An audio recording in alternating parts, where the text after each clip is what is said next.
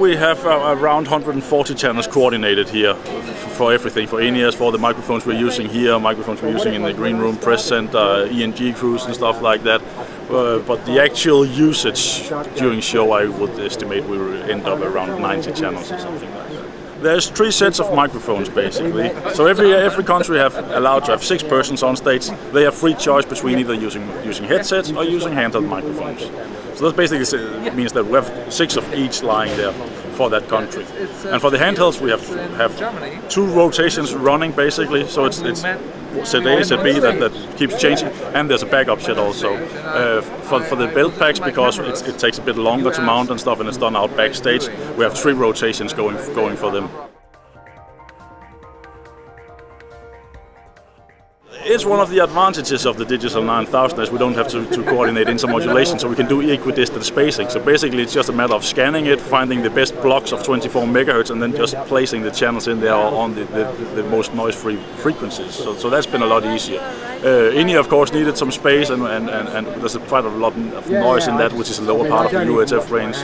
But I mean, with the antenna positioning we have there and the transmitting power we're using, we can easily overcome that. But I mean, frequency coordination is also something that needs to go quite a lot of consideration into. If you do a scan outside of the arena, you will see that there's 20 occupied TV channels, so that's 20 times 8 megahertz that we cannot use and are not allowed to use because of that, basically. And then in here we have maybe another 50 megahertz or so that is occupied by noise by all the different units in here. So we have to work our way around that to fit in all the frequencies we need to use. Well, there's a sound quality advantage, first of all. Then we have some other RF technical stuff that basically, as RF drops, we still have perfect sound quality going through the system directly until it basically mutes. But as we can work with such a low carrier to interference as we can on this, there's a very, very good range on it. And well, we've done some A/B tests here as well also, and people seem to really like it.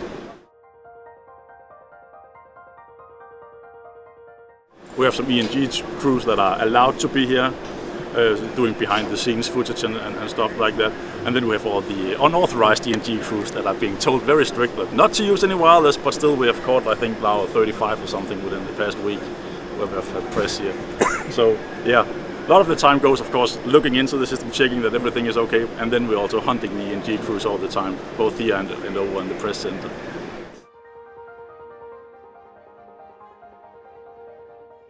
InEar is being fed over from the monitor world, which is over here on stage right. We're shooting 16 channels of InEar, and we're shooting it from that location because basically the monitor engineers wanted the transmitters close by them so they could see the actual meters on the transmitters. And it actually turned out to be a very good position because we are mounting all the InEar belt packs backstage, so we can basically shoot at the gate that is going to the backstage area, and therefore also hitting that area where all the InEar packs are being mounted and the earbuds and stuff. So that means they get full coverage from they get the InEar mounted basically, and therefore can feel confident that the sound will be there when they go on stage.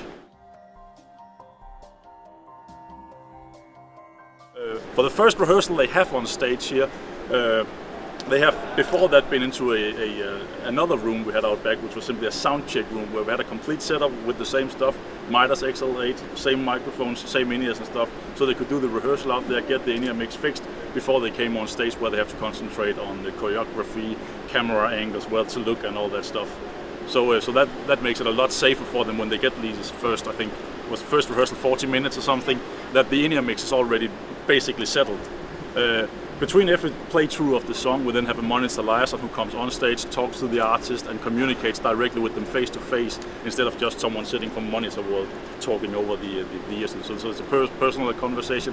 Is everything okay? Do we need to change something in your mix, going through all the 6 artists? And then the guys at monitor world can then correct the changes, because obviously standing in a small dressing room out back here is a bit different than coming in here with the PA playing and stuff and all the ambience going on. So, but still the actual changes that had to be made here has been quite minute.